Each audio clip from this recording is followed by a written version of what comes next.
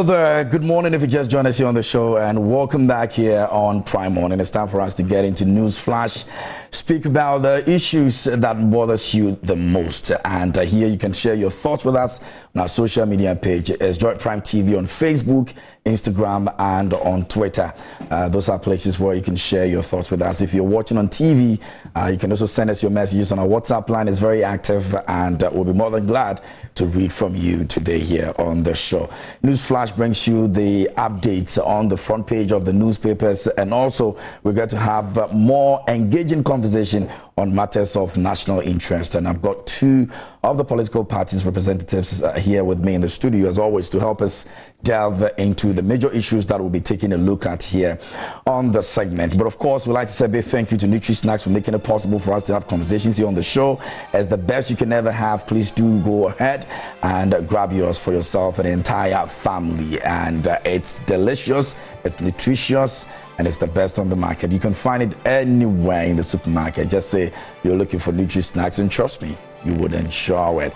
Away from that, Safari Valley is giving you an experience of a lifetime. You don't want to miss out on that. This weekend, make sure you take a trip with the family and enjoy the very nature that you've been hoping to enjoy. Now, it's an array of many, animals that you can actually see, touch, and you can also have a good place to sleep if you need to spend the weekend over there as well. We've got the zebra, we've got the lions, we've got the tigers, we've got the wallaby, and well, Rosaline has had a fair share of all of that. We are yet to actually experience them, myself and the golden girl. So we'll make our way there this weekend and enjoy the very best of what Safari Valley actually gives to customers and clients and all that. So please do well and go and enjoy that place. Now, Step Up is your biggest television game show. It's happening and it's on Joy Prime TV. Make sure you also tune in every weekend and enjoy the very best of it. Now, we're giving out money, and there's a lot of excitement over there. So many things happening on that show, and you want to be a part of that experience as well. So do well and tune in and enjoy it. Now, we'd like to say a big thank you to Syntex Tank for making it possible. You need water to keep a store in the house. The best you can do is to get yourself a Syntex Tank. It's the best, it's durable, it's just an amazing experience with Syntex Tank, and you need to make sure you get yours for that beautiful house that you have. All right, save water. If you're saving it, save it well as well. Trust me, it will do you a lot of good. Now, away from that, let's get into the front page of the newspapers, and then we'll now get interactive with the major issues that we'll be talking on today. I'll be joined in the studio by Adel Umar. He's a communication team member for NDC, and also Seth Ofei. He's a writer and communication team member of the NPP. He's also joined us in the studio. As we progress, I'm going to be introducing them to you, and then you also get to know the guests that we have in the studio. But of course, yesterday, let me pass on this real quick. So the IGP, Dr. Akufo Dampare, held a media and creative arts, press meeting, if you want, a conference, or if you want to put it that way. And his whole intention is to get to hear from the creative arts and also the media as December approaches, some of the things that the police service are putting together to ensure that we have a very peaceful Christmas celebration, and also some other issues of consent that were raised by the media and the creative arts. Some included the safety of people in December. Some also had to do with the fact that the movie industry is looking forward to collaborating with the police service, especially with the accoutrements that they use in producing most of their movies, becoming a problem, getting them from the police service. The IGP actually and the entire team, responded to some of the issues. Now, take a look at this. When I come back, I'll get into the front page of the newspapers, and then we'll get a conversation going on. Stay with us. The ideas, and we should give them that recognition. And let us go out there and build on what they left behind. In our environment, the challenge we have as a people in our quest to ensure socio-economic development is the difficulty of trying to accept that no single person can do it alone, and no person can be at a place forever. But what makes it beautiful is our ability to build on the foundations of others, so that we don't continue to destroy foundations built by people whom we think we're not in good terms with. It's not about them, it's about us. And it's not about them, it's about this country. And in this case, it's not about any individual, it's about your institution. And if we keep having that mindset, then you will see that no foundation will be rebuilt. The energy and the resources for building a foundation will be used to erect the walls of that foundation. So that as you go to erect the walls of the foundation built by your predecessors, we hope in your 4-year period, you will complete that process, so that those who will come and take over from you will do the roofing. And when the roofing is done by those who will come after you, then those who will come after them will do the plastering and the painting. And when those people are done, those who will come after them will do the finishing, by putting the furniture, the beds and everything, and making it a house that is habitable. It is until we do this that we realize that we are strength, and our strength, we have strength, and our strength become powerful and productive because everybody matters and everybody's contribution counts. And I wish you well as you embark on this journey, but I know one thing: you will succeed. So it is on this note that I would like, therefore, to introduce my bosses. They are my bosses because I'm the chief servant. We are all servants, and we serve you, the people. And when you are a chief servant, when you are a chief in a committee, you are the head. But when it comes to servantship, it is the opposite way around. So all the servants are here, I'm the chief, so I'm the bottom. So I'm having the privilege of introducing my bosses because they are the servants, I'm the chief, so I'm below them. And with that mindset, I would like to introduce Deputy Commissioner of Police, Mr. Frederick Ajay. And from there, I also would like to introduce our Director General in charge of CID, Commissioner of Police, Madam Faustina Ndokofi. And again, I would like to introduce our Commissioner in charge of Legal and Prosecution, Commissioner of Police, Mr. Frimpong. And I go on to introduce our Commissioner in charge of Operations, Director General of Operations, Commissioner of Police, Mr. Shiraji Mohammed Husseini. And I'm still going on, and this time to introduce a female. All right, so that was indeed a fruitful meeting with the IGP yesterday. It took about 4 or 5 hours, and a bit later we had something to drink and all of that. We enjoyed that moment with the IGP, and congratulations to the Ghana Musicians Union of Ghana. They were also represented, and also they've elected their new executive as well. Congratulations to Mr. Bessa Simons for becoming the president for Music Now.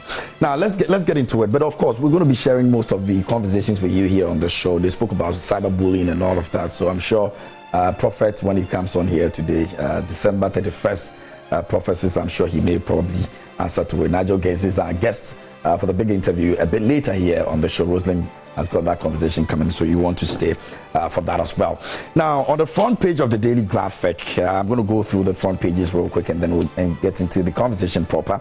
The Daily Graphic this morning says, Gapmanye funeral rites begin, and records of 14.2 million patients digitized.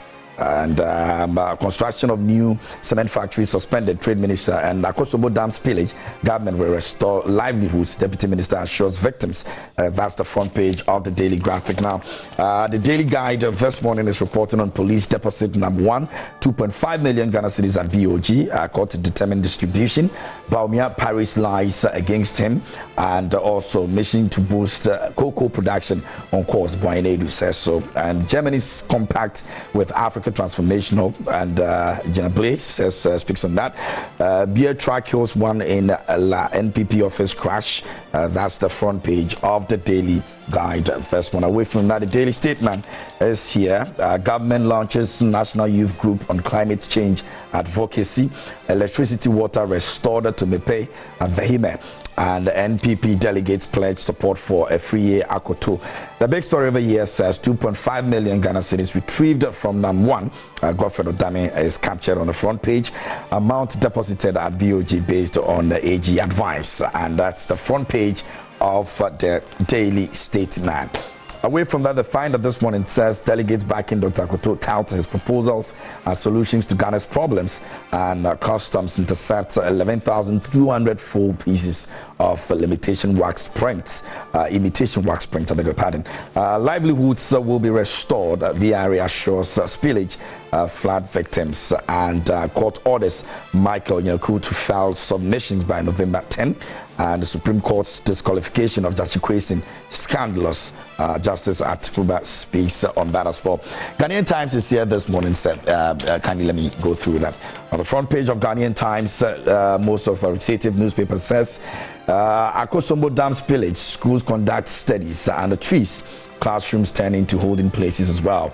And WB commends Ghana for promoting simplified sewage system and develop micro insurance products to protect poor from climate shocks. Finance Minister says so. Relief efforts amidst Akosombo Dam spillage. Government rolls out the emergency plan to provide a prompt response to victims' needs. Ms. Fatimatu Abubakar has been captured on the front page on that story. Now, man jailed 20 years for defiling baby. That's also on the front page of the Ghanaian Times. That'll be pretty much what the newspapers are reporting this morning here on News Flash. Now, away from that, we're going to get into the conversations proper. And earlier, I was telling you some of the things that we'll be going through this morning. Now, we'll be looking at the Supreme Court judgment on Gyakye Quayson, and Atuguba actually making pronouncements on it and saying that it's scandalous. We also put our attention to the collapse of cocoa board, allow farmers to sell directly to buyers. President of Cocoa Farmers Association says so. And we'll be jumping on the Akosombo Dam spillage issue as well. Brian Champion, the Minister for Agriculture, spoken about that as well. We're going to be looking at that. And CEO of Nasia Rice is also accusing government buffer stock of collapsing his company as well. We'll be looking at that also here on the show. But let's begin with introducing the guests in the studio, and then we'll start off with the Supreme Court judgment of Gyakye Quayson scandals, which Atuguba is claiming on that. Adele Umar is a communication team member for the NDC and is joining us this morning here. Adele, how are you doing, bro? I'm good, KMJ. Good to see you. Good to see you. How's the family? Yeah, fine boy, school captain. Oh, that. And I mean, to you, I feel no matter. There's always a first day. Get out of here. But it's good to see you. Good to see you again. Now, Seth of Fair is a writer, communication team member for the NPP. Seth, good morning. How are you doing? Good morning, my boss. Everything good? Very cool, by His grace. Awesome. It's our first encounter, right? Very sure. Oh, nice. I enjoy your studio. Oh, is it? Very nice studio. Yeah. One of the best. Good for us. I've visited. The next place we'll be taking you to, I'm sure when you get there, you don't want to get back to the house again. I'm waiting for that day. No, you just it will be a miracle. Oh, it's already there. I mean, CNN standard. Sure, I'll share that with you. But these are the gentlemen that will be helping us in the conversation this morning here on the show. But we're going to be looking at it for the purposes of our viewers out there. Now, the former Justice of the Supreme Court, William Atuguba, has criticized the Apex Court over the trial of Asen North MP James Gyakye Quayson, and the legislature has been facing a marathon of legal issues for allegedly failing to renounce its citizenship, Canadian citizenship, before contesting the 2020 parliamentary elections. As you may be aware, he's gone through that processes from 2020 to 2022, where he was actually ejected from parliament, and there's been back and forth. He's gone for by-election, he's won, and all of that. But the conversation is still around the fact that the court system is trying as much as possible to rule out on his issue. Now, according to the former justice, it says that in its own words, the James Gyakye Quayson's decision by the Supreme Court is, with all due respect, scandalous, in that the court, in the teeth of the settled maxim, res judicator et non quitter, re-educated the same matter that has been educated upon by the High Court on the merits, and all that was left was its execution according to the court processes, and he has really been venting on it. Let me get back here in the studio. I want to start from you. I remember very well, Adele, that we've been on this very case, especially when the by-election, came up, and we've all been trying to, wrap our head around how this issue will end. Right. Atuguba believes that it's a bit scandalous the way the Supreme Court wants to go about it, especially after the High Court has gone on this issue. KMJ, let me say a warm good morning to you once more, and a good morning to my brother. Nice to meet you for the first time. And to indicate that this was a conversation we've had over the time. Absolutely. And I remember on countless occasions I indicated here that it was totally unacceptable. That judgment that was passed, that the man, his election, and he winning that election was null and void, just didn't make any sense. See, the Constitution makes it categorically clear that, in order for you to not qualify, when it comes to qualification, in order for you not to qualify to be a member of parliament, you must not owe allegiance to any country at the time of your elections. At the time of your elections, the Constitution makes it clear, elections. It did not indicate that at the time of your nominations. Now, even if you go back and say that it is at the time of nomination, we have indicated that the man renounced his certification as far back as November 2019, before the 2020 elections. The intention, in crime, we always talk about the mens rea. What was the intention? His intentions, as far clear 1 year before the elections, his intentions was to renounce it, and he went and then filed his renunciation. He had his certificate clear 2 weeks before the elections of election 2020. So on what basis do you say that the elections is null and void? At that point in time, before he was going to go into the elections, before he was going to be sworn in and all of that, he had no allegiance to any country. His certification has come out. In fact, what happened was that certain groups belonging to the MPP in Assin North wrote a petition to the Electoral Commissioner, indicating to the Electoral Commissioner that Gyakye Quayson did not qualify to contest that election because he had allegiance in other countries. So she invited him as far back as November to come and then present his documentation. So when she invited him, he went, he submitted a certification to her. And based on that, she indicated that he could proceed and go have his elections. And he went for the elections. He won the elections. And then now we come back but you see, you can understand all of that. Why it is that difficult is because the MPP had lost in the 2020 elections from 169 seats to 137. They were virtually battling with us to have just one extra seat, just so they can have that upper hand. You understand? So it's politically, it was understandable that they had to do everything possible. But you don't kill someone to try to solve a problem. You don't do that. We always keep telling them, like, you have to follow the process. The same people who call us and tell us, look, let's follow the process. Let's go through. We are the pioneers of rule of law, and we are the ones who are the lawyers, and we are the ones who have the judges. The same people who hold that book and tell you, let's all follow it, are the same people who trample over it. It just doesn't make any sense to me. So at the end of the day, Justice Atuguba has spoken, and he's one of the fine gentlemen. In fact, he's one of the Supreme Court judges who have actually made changes and said things that people had the fear to basically put it out. He has, and there's no word he could have used better rather than say that it was scandalous. It's totally scandalous. It doesn't make any sense, because you see, KMJ, we all can read. You understand what I'm saying? When the Constitution is put in front of us, we can read. We can talk about, there are certain parts of it that you need a Supreme Court to. A bit technical. We need that. But when the Constitution is telling you that, look, in order for you to become a member of Parliament, you don't have to own allegiance to any country at the time of your elections. How can that be constituted? How do I need a lawyer to explain what that means to me? Like, it just doesn't make any sense. For me, I think this is a perfect platform. He has indicated it. The case is still in court. The other thing that he mentioned, which is very interesting, is this. A high court sat on the case, ruled on the case. There was no point for the Supreme Court. In fact, what happens is that when you go to a lower court, and then you get a judgment, and it is moved to a higher court, what happens is that you're going for an appeal, or you're going for what you call it, for interpretations. When you move, what they do is to take the case as it is, and then look at it and then make whatever amendments they want to make. You do not start a new case. Not initiate and the entire process again. No, you don't. Because there's a process. And it has gone through a certain system. And in any case, if you want to even restart the case, you should go back. There should be an appeal. But you bring it to the Supreme Court and then you start an entire case. Because of course, you see, the details of every case, when you start from the beginning to the end, it is the things that happens, the kind of witnesses that come into play, the kind of evidences that are put in place that brings out the final judgment. So in order for you to get a different judgment, automatically what you have to do is to probably go back and then wipe out all of that and then start to create the system that allows you to give you the new judgment that you had. Scandalous. Seth. KMJ. Same issue, right? I know, yeah. All right. Let me say good morning to you and good morning to our viewers out there.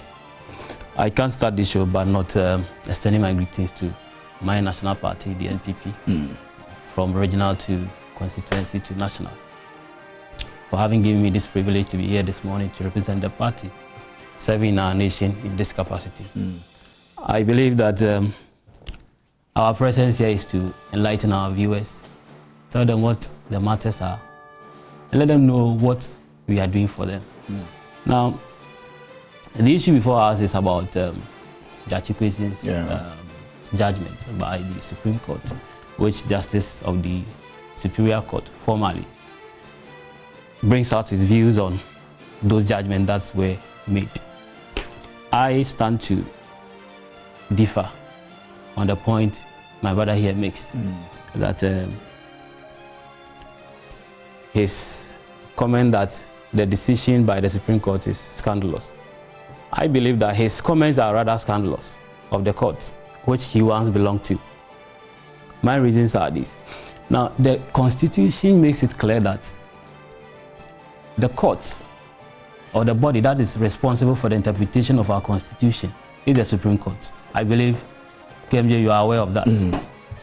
So I doubt where my brother here gets his information from and says that the decision by the Supreme Court was scandalous. Now, the matters before the Supreme Court then was an issue of interpretation. And the body that is clothed with interpretative abilities are our Supreme Court. Unless my brother here doesn't agree with that. So if a high court, which is just applying the rules, but does not interpret the rules that are constitutional in nature, as in their judgment or as in its judgment, and then the matter is forwarded to the Superior Court, the highest court of the land, a definitive judgment is pronounced on the matter. I doubt if this is scandalous, but I'm not surprised. It takes me back to once a research put out by one Raymond Atuguba, a professor of the University of Ghana, whose research came out that, even though I don't agree entirely with his findings, in part I agree with him that having reviewed cases that are adjudicated by the Supreme Court of our land, he saw that most judges that were appointed by the NDC ruled in their favor in matters of political nature, or matters that were political in nature. Now, in his findings, he stated that out of the 13 judges who sat on the cases he reviewed, who were appointed by the NDC, all ruled in favor of the NDC. And then, out of his findings, he said 16 judges who were appointed by the NPP, 13 also ruled in favor of the NPP. My point is that I am not surprised that he being appointed, or who was once appointed by the NDC government, is today telling us that it's scandalous, because he stated the reasons why. He stated the reasons why inclination to the NDC's belief or ideologies. That is why I believe he's making this. But he gave reasons why he's making those. And which reasons do you think are valid? Do you think these reasons are valid? You think it's not valid? What makes it invalid? Reasons are that, because he mentioned that initiating the entire process again was totally unnecessary. Evidences were adduced. Like I told you, it wasn't the issue in its entirety that was reviewed. it was the constitutional aspect of the issue that was reviewed by the Supreme Court. And the Supreme Court is clothed with that powers to do such works. So I doubt where he gets his evidence from or his views from, which is why today he's telling us that the decision by the Supreme Court is scandalous. Like I told you earlier, I beg to differ on this matter. But like I said, when you look at his background and all his pronouncements in matters that came before him when he was on the bench, shows clearly that he's biased towards the NDC. So today, he finds it appropriate to tell us that indeed the Supreme Court, who sat on a genuine case per Article 94, that talks about eligibility and qualification criteria, spelling out clearly how one should qualify to be elected as a member of parliament. Today, as a renowned judge of his nature, comes back and bastardize the same institution which he once said.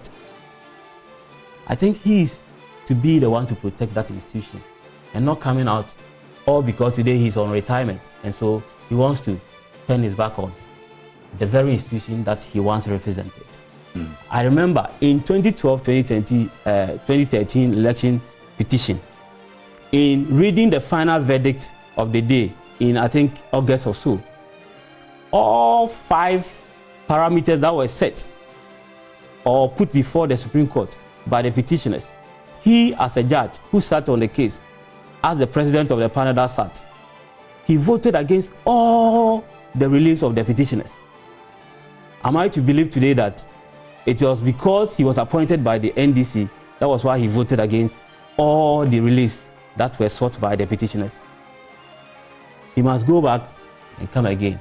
I believe that he, as a former member of the bench, must be the one to protect the institution, but not to come and bastardize the very institution he once said. Okay. All right. And you'll be very quick for me so that we'll move on to the next topic we want to talk about. I kind of somehow find it difficult to understand my brother. I have indicated here that when you say a member of parliament would not be, someone would not qualify to be a member of parliament if he owes allegiance to another country. The question we're asking is this: if he owes allegiance to another country.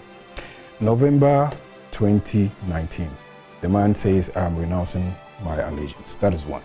2, before his election to be a member of parliament, the Constitution indicates categorically that the person would not be eligible to be a member of parliament if at the time of his elections, he owes allegiance to any other country. How do you understand that? I'm just trying to figure out from you, like, how do you understand? If you say, if I tell you, for example, that Adele, you cannot enter this hall, you know, you cannot enter this hall if it's past 6:30. What does it mean? But do you believe that? It's a basic question. Like, is it a rhetorical question or you want me to answer? I'm asking you. If the Constitution indicates. But do you know that elections are not just an event? No. But it is a process. There's a name. I'm coming. Election is not an event. It's a process. I believe you know. So let me ask you this. So we have a word called election, right? We have what we call nominations, right? It's a process. That's the same process he's talking about. I'm coming. It's a process. There's a beginning. There's nominations, right? Nominations is not elections. I mean, you people shouldn't talk to us as though we don't have any intelligence. There's nomination. Nomination is a process you go through. When you're done with that, you're done with that. Elections is a different process. There's what goes into an election. Election is not an event. You start from somewhere before you end there. I'm coming. Granted. Yes. Granted, we didn't give you that. What is renunciation? What is renunciation? I don't want it. If I say I want to renounce, I've renounced. As far back as 2019, he says, I've renounced it, I don't want it. Submitted it, he says his passport's back to the American, Canadian country. The process of getting his certification went through, and then before his elections, he had his certification. What is all this Wulabalu going back and turning things upside down and making it look like... If I may ask my brother, what was the evidence of his renunciation? He submitted that. What was the evidence? The evidence is the certificate to present. And not just the intention. Now, let me also give you this example. If I want to, arrive at being elected as a member of parliament, can I just pick my documents on the day of election, submit it to the EC, and tell them that I have the qualification, so I want to stand as a candidate to be elected? Certainly not. Certain law. So you have to present documents. But the EC supervised all of those processes. Listen, my brother. Before the election took place, something happened. Someone submitted a petition to the Electoral Commissioner. This man cannot contest.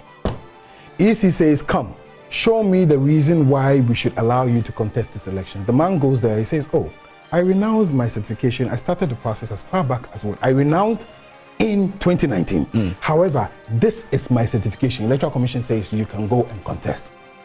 Why? Why is the Electoral Commission not in court?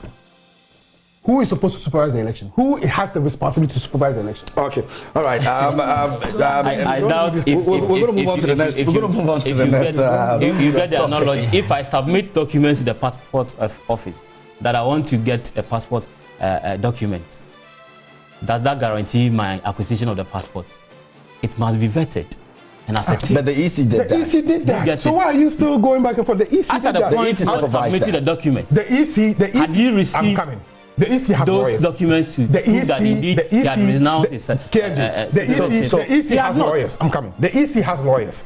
The EC These are matters of choices. I know you know that. Okay, all right. We're going to move on to the next topic. And the political party has an interest in that. I don't think you can begrudge the MPP. Okay, gentlemen, let's take our attention now to the issue of cocoa board. Now, the president of Concerned Farmers Association is actually speaking about the issue of cocoa and the fact that cocoa board, if it's collapsed, they should let them know so that they do not, have to go back to them and let them rule on how things are supposed to be done in terms of selling and all of that. So he's been speaking about it on Joy News. I'll begin with you, Seth.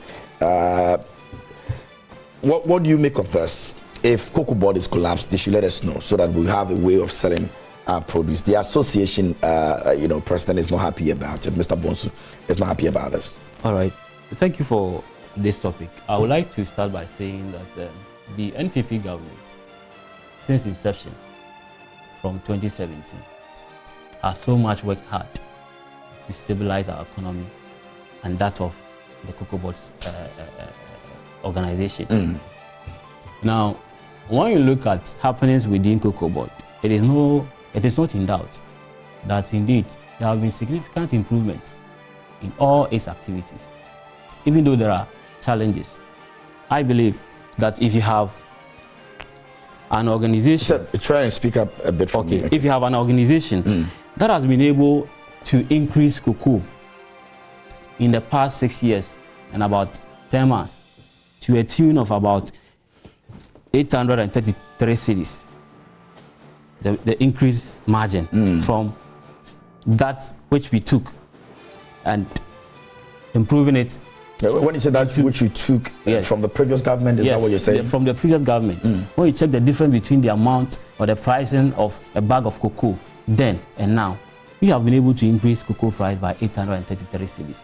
And the farmers are still complaining? If this is not significant or an improvement, I doubt if one can say that this is a decrease in the production sector. So in your opinion, the president is asking for too much for the cocoa farmers? I believe that, like Oliver Twist will always do, he's asking for more, and not that he's not seeing any improvement.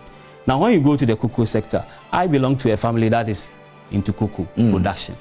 So I am not speaking from books, but I'm speaking from experiences.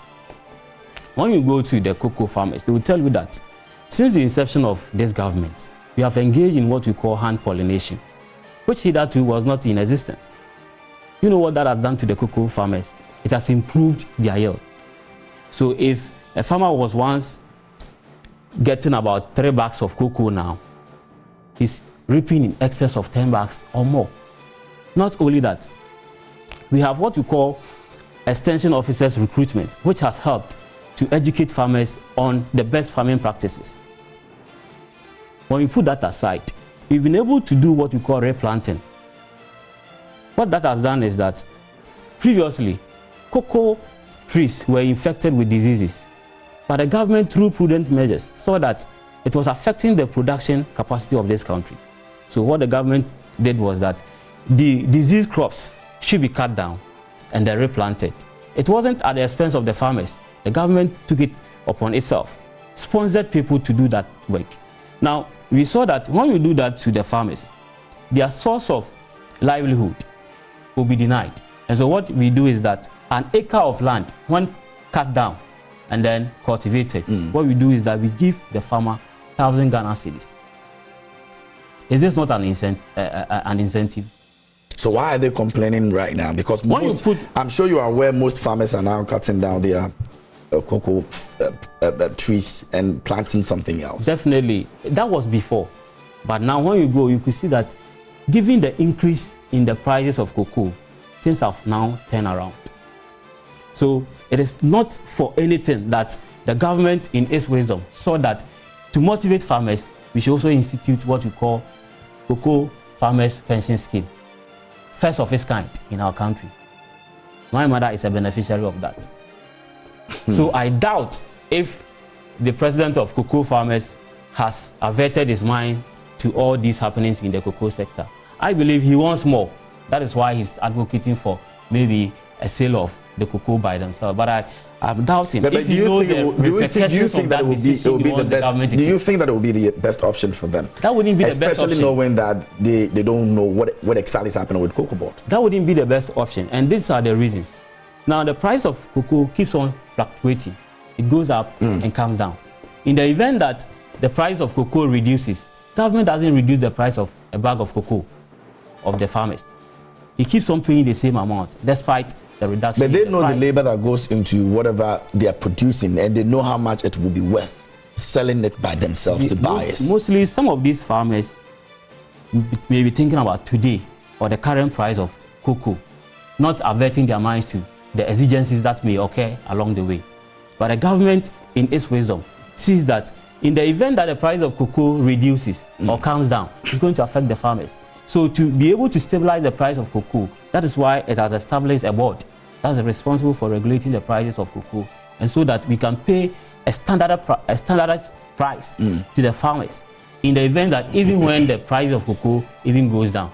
So the president of the cocoa farmers telling us that the prices of cocoa is so much low or whatever, that is why they want to sell to the buyers themselves. They want to sell it to the buyers themselves. It's a dangerous advice is given. When you go to Cote d'Ivoire now, their price of a bag of cocoa is less than ours. We have been able to pay more, unlike before.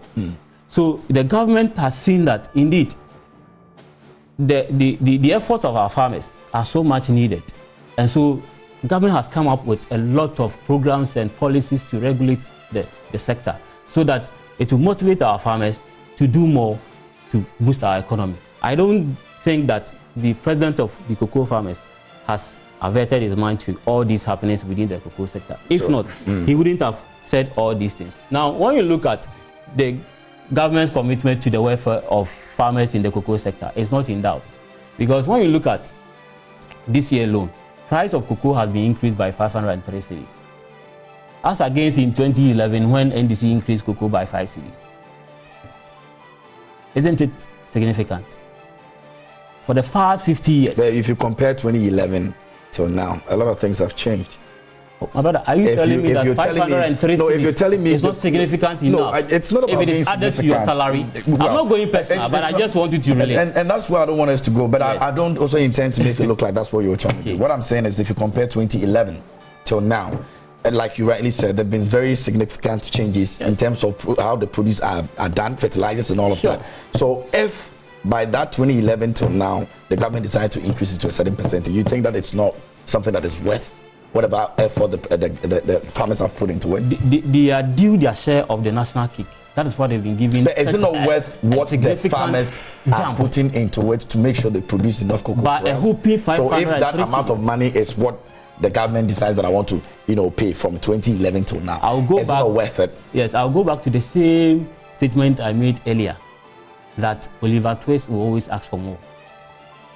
Okay, so in your case, Nana Boateng Bonsu is just asking for more, and yes, he's not asking necessarily for more because addressing a specific he's issue. He's asking for more. Let me give you the reason. Let me give you one significant reason which maybe he might not be aware of. For the past 50 years, in the whole of West Africa, this year, the increase or the jump in the price of cocoa by this government is a world record. For the past 50 years, there hasn't been any country in West Africa that has been able to increase its cocoa price with such a margin. So I doubt. He must sit down with the government if he has any issue or any suggestion. We are welcoming dissenting views on board so that we can make the sector better. Okay. We are not against any suggestive measures that are going to improve the sector. So if you have any alternative views to make the sector better, you should bring them on board. That is what we are all looking for. All right, thank you, sir. Let me move to Adele. KMJ, this whole conversation we're having comes down to value. If I had $100 in 2016, what it can buy in 2016 and what it can buy today is not the same. Yeah. You have sat down and mismanaged the economy so much such that no matter how much money you give to anybody, it has no difference. KMG, when you have 1,000 Ghana cedis in your pocket today, it's nothing. I can tell you by the end of the day, if you do Uber 3, 4, 5 times, buy 1 or 2 things, send 1 or 2 monies, it's gone. It's gone. Like 1,000 is no money. $100 is no money anymore. So when the people are crying, there's a reason why. What is the price? What is the current price on the international market for cocoa? It's about $3,700. Right? Okay. How much are you giving to the people? How much are you paying them? You're paying them, the amount of money that you're paying, as far back as 2016, we're looking at almost 1,800 thereabout per ton. You're paying the people of Ghana per ton 1,837. Subtract this 1,837 from 3,700, which is what the international market is paying us. What have you done? Can I ask you this question? No, please. You let me land. You can write it down. You can write it down. So we're asking basic questions. The people are saying, listen, the reason why cocoa price has gotten to 3,700 USD, obviously we all know that things keep changing over and over. You're paying the people a little less than what we thought that you would have done. During our time, we took part of these monies. So you're taking 3,700, you're giving them 1,837, pretty much. During our time, what we did was that we took part of whatever excesses was left, which is not up to what the margins that you're making. We took part of that, and then we decided to buy what you call the free fertilizers. We buy the fertilizers, and we give it to the people for free. You came and decided to sell the fertilizers. In your time, you indicated to us that the fertilizers which are supposed to go to the people for free were being sold and sent to Togo and Benin and blah, blah, blah, and the NDC people are selling the fertilizers and the likes. And that when you come to power, you make sure that it gets to the people. When you came to power, your solution was to sell it half the price, so it goes to the people. Not for sale fertilizer, not for sale, not for sale. Don't sell it. It don't be so. Yeah, that's what I'm saying. Then you come to power, you take the not for sale fertilizer, you do 50%, say, okay, we know it is not for sale. But during the NDC time, the fertilizer doesn't get to you. So in order for it to get to you, this time we will sell it to you at 50%. Who does that? Yes, we can agree to the fact that, yes, there has been increments in the production of cocoa. No two ways about it. Well, the fact is there, the fact is there.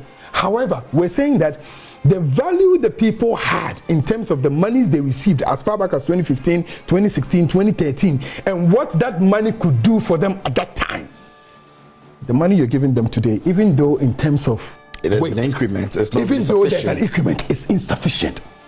Basic, because you're dealing USD back in cedis. Some of the farmers are complaining about the fact that when they sell now, to even get roofing sheets, it's a problem. It's a problem. To even get roofing sheets, it's a problem. And they're asking, if cocoa markets collapse, they should let them know so that they find their own ways of what? Of selling their products. This is basic. So yes, you may have increased the amounts, but your mismanagement of the economy, your mismanagement of our currency has made it so much such that in as much as there has been an increment, that increment has no value. Basic. Don't look, no matter how you turn it upside down, it doesn't make any sense. I know what look, in 2016, when you want to buy sugar, we know how much it is.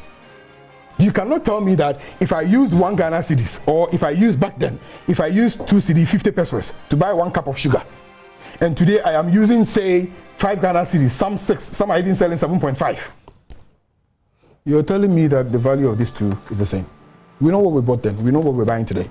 We know what milk is. Milk is selling for 8 cedis. How much do you used to buy it? 3.5. You see what I'm saying? So in terms of value, even though there has been an increment, still, what that money is supposed to buy and what it used to buy for them back then, cement was how much? 35. Today, 95. So yes, you may say, let's say for example, 95. Why do you buy your cement at 95 cedis? It depends on the brand anyway. Why? What are you saying? I'm also into building. So how much is it? I know. How much is the it? price of cement? How much is it? Your figure is wrong. How much is it? No, said how much do you buy? It depends on the brand. That's what I'm saying. It ranges between 74 to 85 cedis. Gasam. Between so 70 to 45 cedis. Just yesterday, 42. Now I'm coming. I bought cement for my work. For how much? It depends on the brand. Which brand did you buy? So I bought Gasem.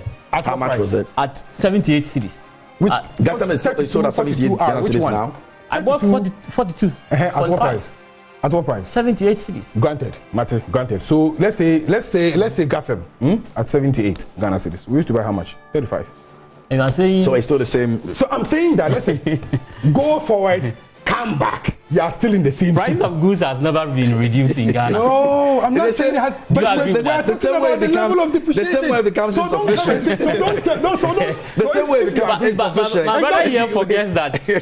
As he's talking about price of food. When you are talking, I'm sitting here. Okay, because you drew me, that's why I want to respond to whatever. When you come in, I can understand that you want to make arguments into it. But I'm saying that in reality, in fairness, let's look at the issues and let's discuss it at this. What 10,000 Ghana cedis would have done for you in 2010, today that 10,000 Ghana cedis cannot do for you. It's basic. So when you're doing increment, in your head, you think, oh, we have actually done well. We have given them an extra 800 Ghana cedis. That extra 800 Ghana cedis cannot buy them, say, 10 packs of roofing sheets. This is the problem for them. So it is not enough to just say we have increased. Whatever increment has to come into the lives of the people and make a difference for them. Your own mismanagement. Perhaps if you had managed the city very well, like Baumia said, and you had managed it well, maybe this 800 Ghana cedis would have made a difference. But today, it is not. So don't go there. All right, Seth. Let me quickly respond to part of his argument. Now, he makes the point that we are paying 1,821 cedis as against the international market. Yes. Now, way back in 2016, the spot price of cocoa then was $2,950. But they gave the farmers 1,800. Why did they do that? People gave the farmers? The NDC gave the farmers 1,800. Do you know why? We don't base our sale of cocoa on the spot market price, but on an achieved price. When you say an achieved price, you are talking about a price that is derived as a result of the bargaining power between the buyers and the government or the seller, which is agreed upon. We don't use the spot price because it keeps on fluctuating, like I said earlier. It goes up and comes down. So you wouldn't be able to base your pricing of cocoa on the spot market price. This is a basic fact. My brother should know. So I'm so much disappointed in him this morning, telling us that we should use the spot market price to price our cocoa, which has never been done since 1992. Don't worry. Okay, so why is he making this argument this morning, my brother? Let me help you, KMJ, briefly. But do you agree that we've never used spot price to do that? You've made a statement. Let me come in. KMJ, so he mentions here that in 2016, 2,950, and we give them how much? 1,800. 1,800. When you do the subtraction, you're going to get 1,150, which is basically what is left. Out of this 1,150, we still spent money to buy, fertilizers. Part of that money, we still... And we are doing hand pollination. Oh, bro, when you're speaking, I'm here. Like, out of respect, you understand? Sorry. We do, so 1,150, right? 1,150 we take out of this, and then we still give monies to buy fertilizers and the likes. Aside that, we started what we call the pension scheme. We were taking part of this money to put down, and then, for the cocoa farmers suspension. It is inside, you put that is not a fact. I'm coming. I do know that. Can I land? Can you use your pen? Can you use the pen? I beg you. Please, can you just write it? Okay. So 1,150. This is what is left. Today, the price of cocoa on the international market is 3,700 Ghana cedis. You're still giving them 1,300 and this thing. When you do the calculation, there's a difference of 1,900 USD. So in terms of value, so you are taking 1,000. You are keeping 1,900 USD today. We kept 1,150 and then used part of it to give it back to the cocoa farmers. Today, it is still, the price of cocoa is 3,700. You are giving them 1,800. We gave 1,800 back then. You are giving 1,800 today. But the reason why the 1,800, the same amount you are giving today, you think is huge is because when you convert from USD to CD, the CD has depreciated, so the money looks big. How is that difficult to understand? He also mentioned that there's been some interventions that they've put together. Are you aware that... I'm saying that 1,000. I'm not. There are about some of the there are about interventions 6 significant interventions in the cocoa sector. So is that what these monies he's Are you over here? No. So I'm asking you. So there's, I mean, obviously there's some sort of if you compare. They were interventions. Adele, they were interventions. No.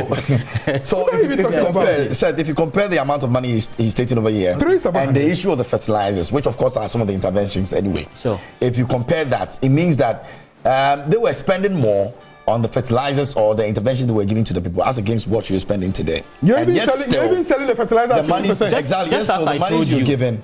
Spot market prices of cocoa are not used in determining price. No one is talking about spot market. I am saying that one you have established the money you are receiving. So when you look at the price today, it tells you that indeed in the subsequent years, price of cocoa is going to go out or up significantly as compared to this year, which even the farmers are glorifying. So when you check the price today, which we are giving to the farmers, giving the achieved price, which we use in calculating the bag of cocoa price, compared to this year's price, which is around 3,600 and above, it is going to determine next year's price. So the NDC should calm their nerves. In 2024, they are going to see a significant jump in the price of cocoa to our farmers, which is what is putting fear. Interesting. We'll hold your words to it. I mean, much is expected. 2,950, 1,800. Why budget 3,700, 1,800? After how many years in depreciating our city, are still sitting? So that's why I mentioned interventions that have been made by the government. All right, which you attest to it. But they are still crying. You are sitting here, they are crying. I saw farmers who were praising Nana Addo Dankwa Akufo-Addo on the day of the announcement. Cocoa farmers. Praising Nana Addo Dankwa Akufo-Addo on the day of the announcement. So where's the president coming from now? So he's just. So you think that it's still the Oliver Twist? He's just a single person who is expressing his views. You see, this is not a representative of the farmers. And like I'm telling you, no, you mean this is always his cry is not a representation of the farmers. I don't think it's a representation of the entirety of the cocoa farmers, because my mother has not cried. My friends who are into cocoa your mother is just a single person have not cried. So just as he's a single person, my mother is also a single person. Interesting. Or any other person engaged in cocoa farming is also a single person. So that's a single view. If you just join us here on the show, this is News Flash. We're having conversations around some major issues that have come up. We've taken a look at the cocoa issue, just what we just did, and we've also taken a look at the Gyakye Quayson ruling. Now we're going to move on to another issue, a very important issue, which happens to be the dam spillage that has brought a lot of pressure on the country right now. Now, the Food and Agriculture Minister, Brian Champon, is speaking about some food emergency that has been triggered by the spillage, and also the fact that he's assuring and reassuring Ghanaians that will live up to task. And, well, in his own words, he says the Volta River is used for a lot of vegetable farming. And so if we have such a situation, then it tells you that we have to act quickly, else we will face a tomato, onion, and general vegetable challenges in the country. And so, I mean, indirectly, there's some sort of food emergency that he's calling for, which obviously has been triggered by the issue of the dam spillage. Let's pick some messages here on the show. When we come back, we'll continue with the conversation. Now, this one over here says, it's from Philip Abochi from Facebook, and it says that it's coming all the way from Keta. It says, good morning to the listeners. Sometimes the comments of NPP leaders to the good people of Rotarians are getting out of hand. The sanitation minister is not serious. Nobody came to Mepe to let the people evacuate. The NPP leaders who think Rotarians are their chewing sticks must stop this kind of myopic behavior. That's Philip, and it's on the back of the issue of the sanitation minister who spoke about the fact that they were given prior warnings to evacuate the place, but they never did until this tragic situation happened. Another one over here says, good morning, Prime Morning. It won't take Justice Atuguba to tell me, reasonable person like me, that Supreme Court judges have been heard in their decision for the past 6 years ago. Even some of their decisions are threats to our democracy. Nana Jedu from Drobo sent in that one. Let's see if we have more. The government spends so much money on our security institution every 2 weeks, every month, just to ensure that they carry out their work diligently without complaining of service benefit, just to make sure that the land is well protected. My point is that I just don't understand why there is high level of fraudulent activities in the system and the security institution cannot track these things down to make our society safe. Love, respect. Nana Ironda Babako Kokomisa from Accra sent in that one as well. This one says, Hadi from Pig Farm, let NPP man know that if a bachelor liar if a bachelor lies that he is married, he's only deceiving his manhood. Where in Ghana did he buy Gasem for 74 Ghana cedis? The people should credit Ghanaians with some respect. So the issue of your buying a 74 has been in contention. Good morning, my brother. Truth be told, the rule of the law and the rule of law, if you mean, and the democracy we are practicing in this country has been thrown to the dogs by this government led by President Nana Addo. The AG is doing more harm than good to this nation. My brother, are you aware our assets have been sold in the UK to settle judgment debt, and we are where we are today simple because of the advice given by the AG to cancel such judgment. This is the same AG who is in the courts trying hard to defend party functionaries involved in Galamsey. So no wonder. Indeed, the future is pregnant. What the NPP guy in your studio is doing is to attack the person of justice, Atuguba, and not to speak to the issues. Tell him to speak to the issues and stop insulting our intelligence. They should give us a break. Sometimes you should add your name to it, and it will be good for us. This one says, sometimes I doubt if some of these political party reps for the various topical discussions on the media are psychologically and morally upright. It often gets difficult to relate some of their comments to moral standards of life. I keep asking, do these persons really know that telling lies and defending falsehoods is an inhuman attitude and it's an impunity to their integrity? Do they actually listen to themselves after presenting on TV and radio? Do they have partners at home? And if they do their partners listen to them at all? What does these partners tell their lying spouses after each show? What kind of home are these individuals establishing? Home of liars, from father to mother to children. Ghana's future is in the hands of wrong heads. Most of our leaders today cannot be chosen for character, attitude, and integrity role modeling. It would be a disaster for a child today to model the words and attitude of some of our leaders today. All right, so that was a long one. The attitudes of these leaders have naturally planted wickedness in the minds and hearts of the young Ghanaians of today. I wonder how the days ahead of would be. Now we have started recording female robbery at gunpoint, shooting and killing citizens. I beg to ask, do those we have handed the country to really have hearts to feel?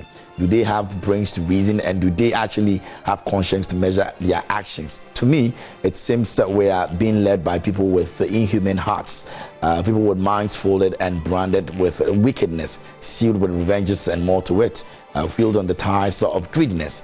And Ghanaian leaders and their spokespersons would have a different level of hellfire to bear. All right, so like I said, do well to add your names to it when you send us messages like that. Now, new day, new problem with new solutions.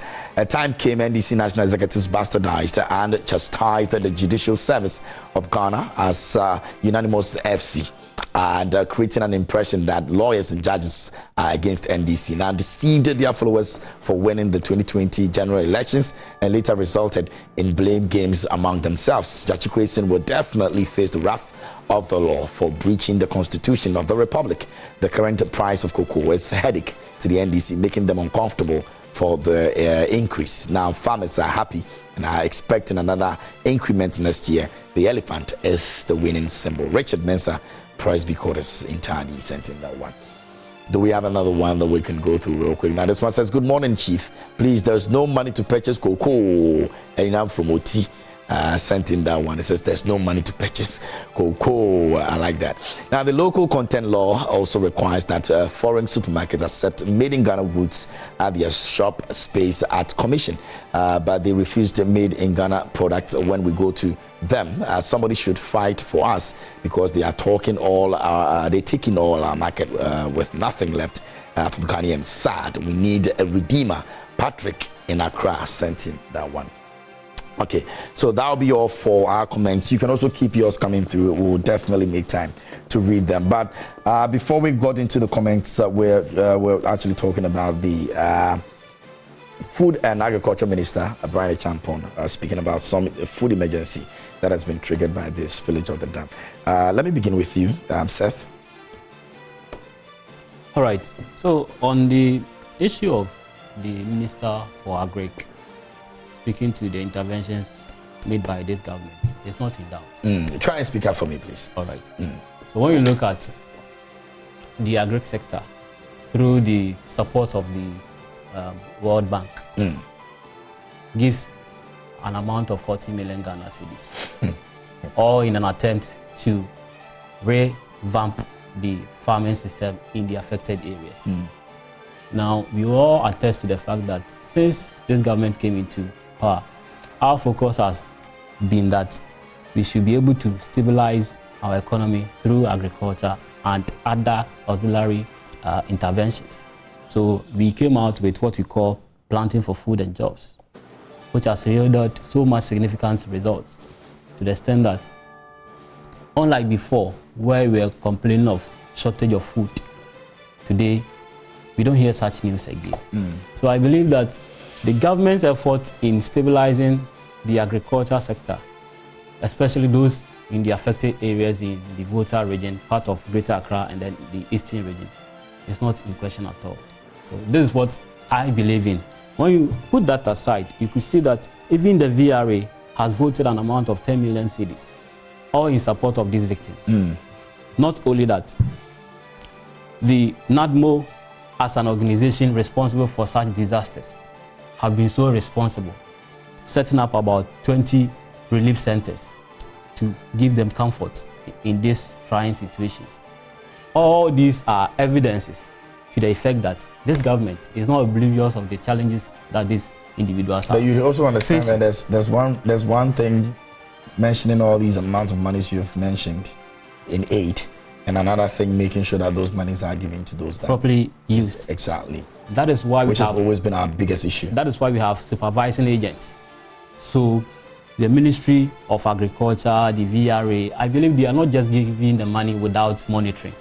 They have specific duties to supervise these interventions so that they are properly utilized to their fullest. And that is what I believe. And you're very certain that in the next That is what I believe. So far, I have not heard of any untoward action by any of these institutions that are It's early days, yes, because, I mean, in 3 months or more, we'll be getting to this conversation again. Definitely. I believe that is why we have institutions that are responsible for these interventions. So those who are clothed with these powers to supervise, I believe they should keenly follow these interventions and make sure that these decisions are implemented to the latter. Not forgetting the Road Ministry's $5 million, which has been set aside to rehabilitate roads that will be affected. So these are all interventions that this government is making.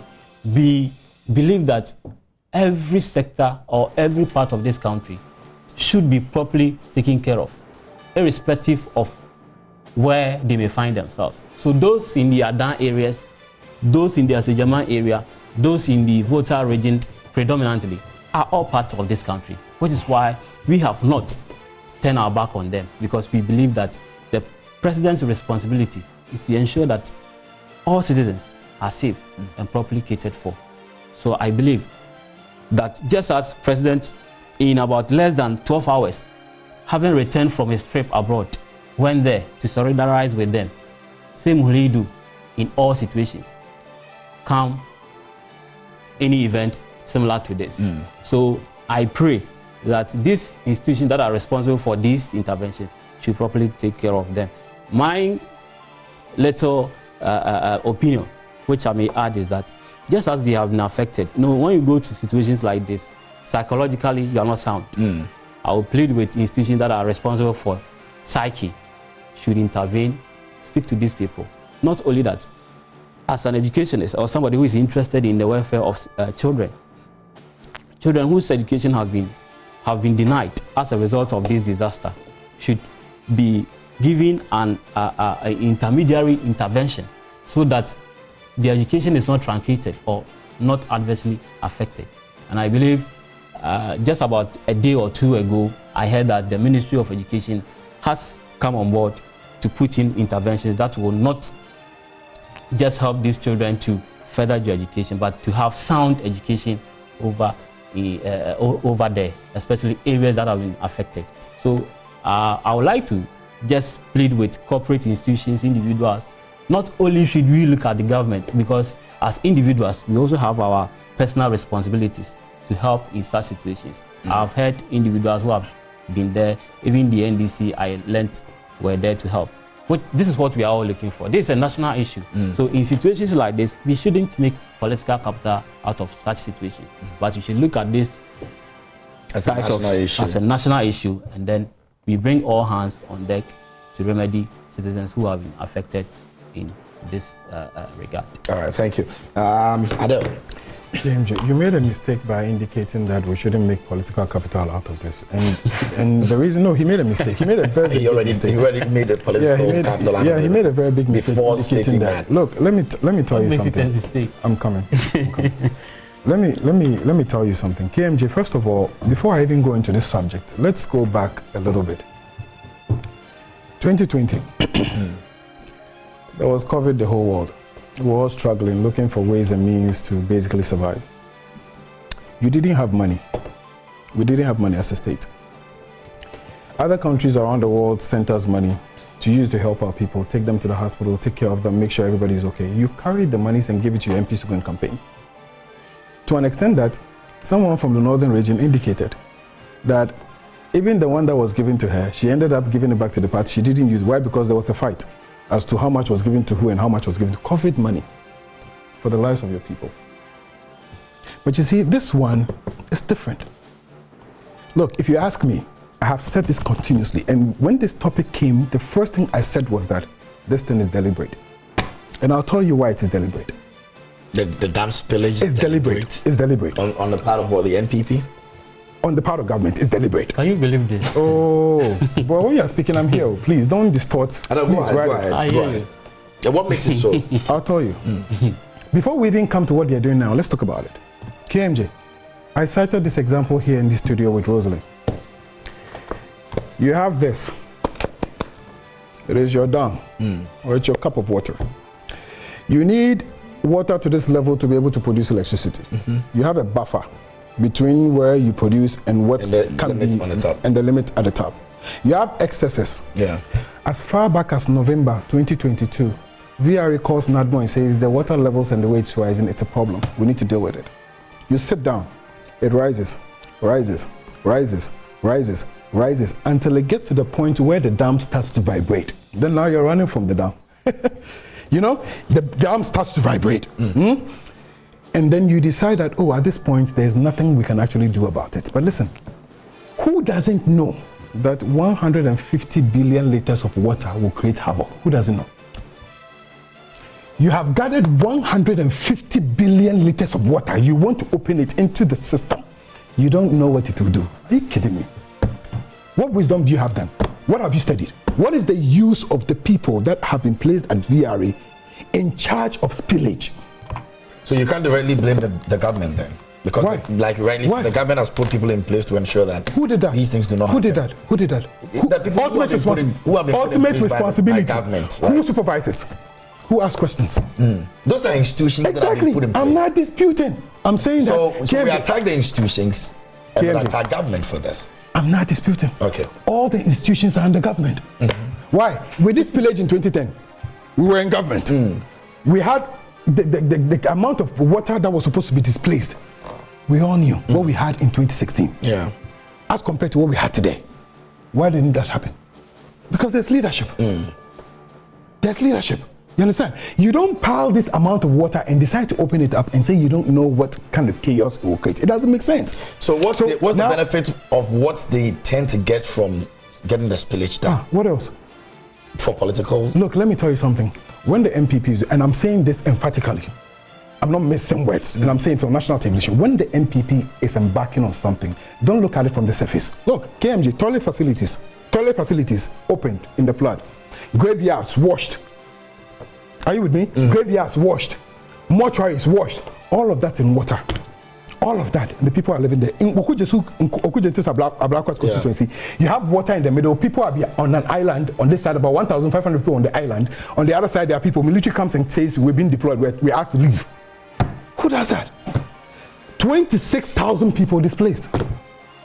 Then when you have an opportunity to talk to us, you come and tell us that, oh, but we told them to leave. Are you kidding me? We told them to leave. To go where?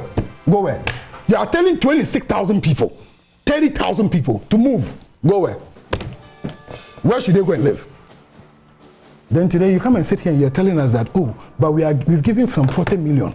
We've given some 20 billion. We've given some 5 million. What are you talking about? KMJ, let me read something to you. Okay? I just want to give you a brief. So the Constitution indicates something about the state of emergency. Article 31, emergency powers. It says the president may act in accordance with the advice of the Council of State by proclamation published in the Gazette, declare that a state of emergency exists in Ghana or in any part of Ghana for the purpose of the what? Provisions of this Constitution. I'll take you straight to 9.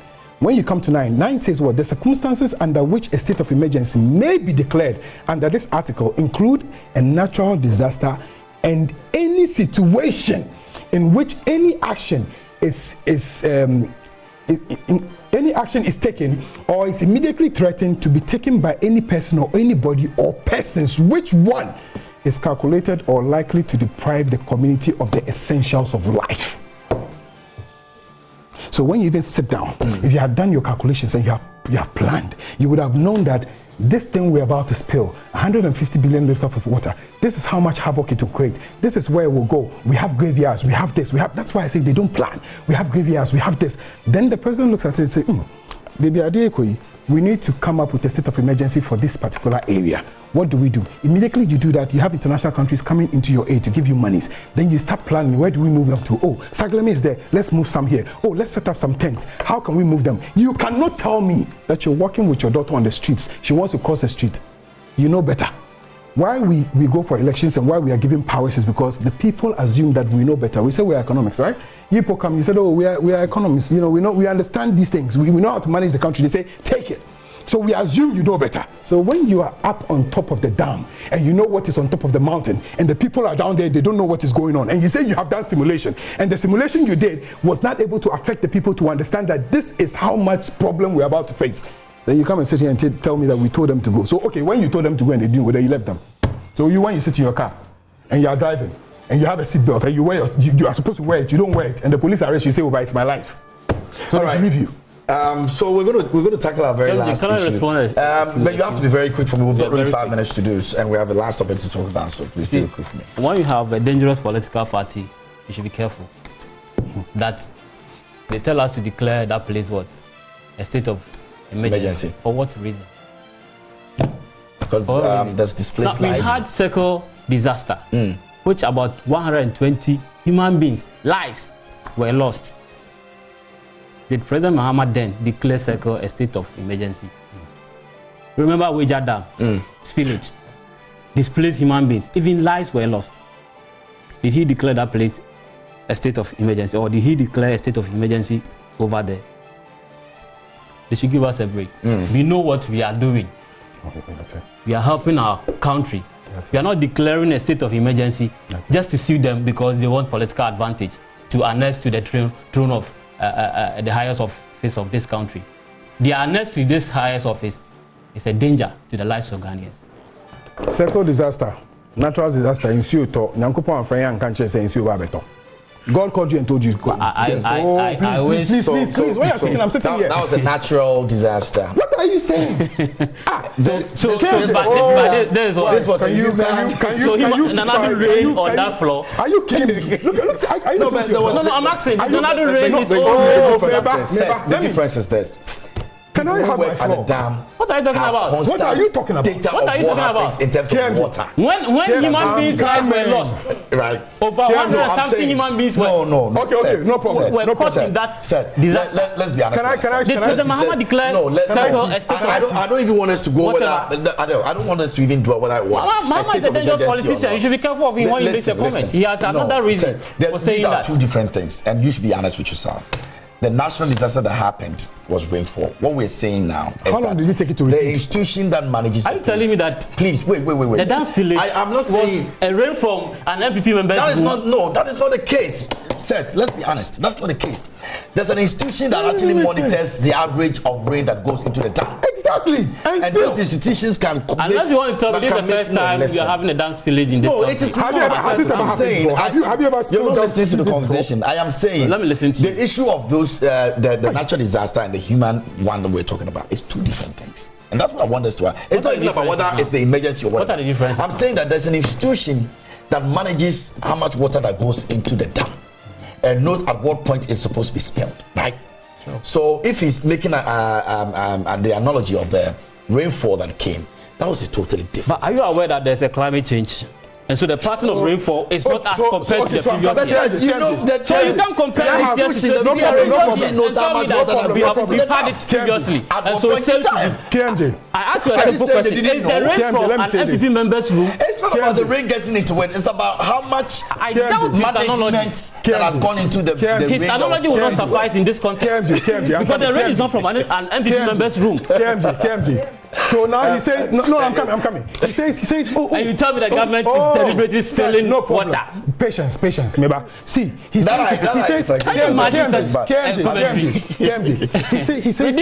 says, oh, but you know that, there's been a change in weather and all of that. Climate change and all of that. What is not in doubt? Oh, I'm coming. But you know there's change. You know that. So you make your argument. No, but you know that. So if you know that, and the institutions know that there's been climate change, and they know that there's a chance that, the water will keep rising to an extent that as far back as November 2022, you indicated that there has to be spillage. You're sitting here telling me that it's give me some comments to read. Unfortunately, we won't be able to do our last. People are just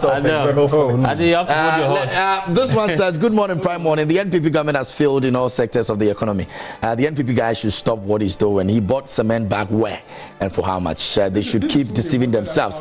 We would vote for them out. We'll vote them out in 2024. EA Metal Nunu Junior sent in that one. So this 74 cities thing of cement has always has been in doubt since. It's been contested since. Do we have another comment? I can have that. Opemu Woyome says, kudos to Seth Fair. Brilliant submission. That's a good one for you. Can we have another one over here? And if that is all we have, then we can wrap up. All right, so that'll be all for our comments this morning here on the show, and that'll be our conversation this morning here on Newsflash. I want to say a big thank you to Adele Omar, communication team member for the NDC, joining us this morning. It's a family here. Seth of Fair is joining us for the first time. He's going to be here. You're going to be seeing him quite often. He's a writer, communication team member for the NPP. Gentlemen, thanks so much for coming. Thank you, Ken. Thank you for the opportunity. And, indeed. Thanks to you also for watching this segment.